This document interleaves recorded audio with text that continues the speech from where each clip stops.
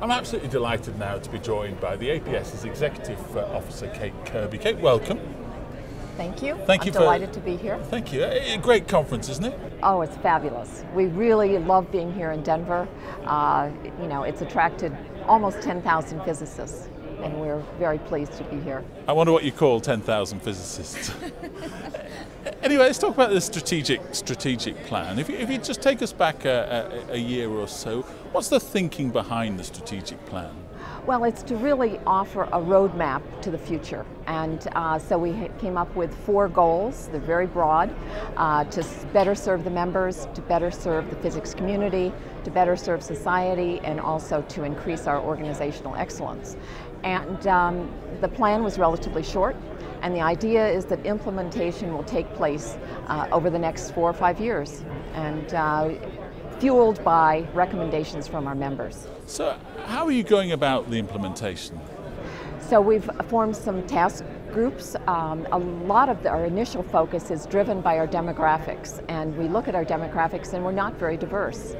So we get a number of students in our organization. About 27% of our members are students.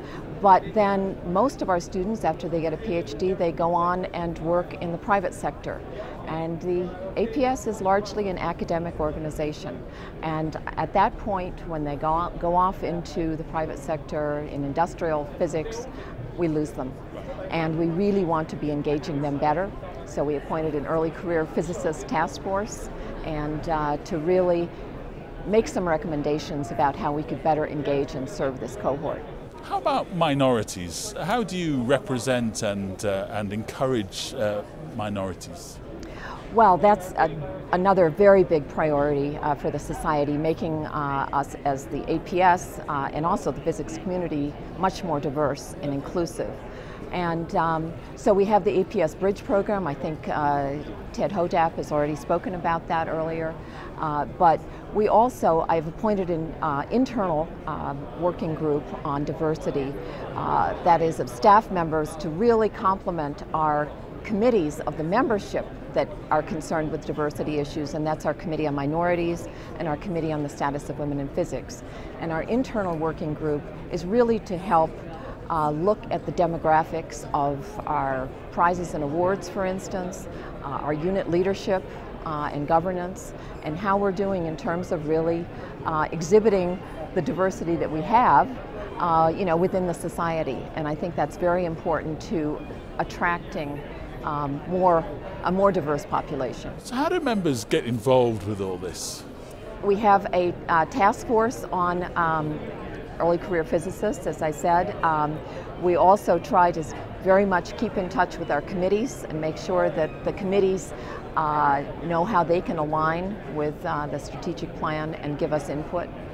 And we're actually going to also have a big town hall meeting at 11:30 today, in which an issue called corporate reform that Mac Beasley talked about yesterday is going to be presented broadly by Beasley, and then of course there'll be questions and answers, and we're really trying to get out to the member community, but communication is always a challenge. We need to be doing better.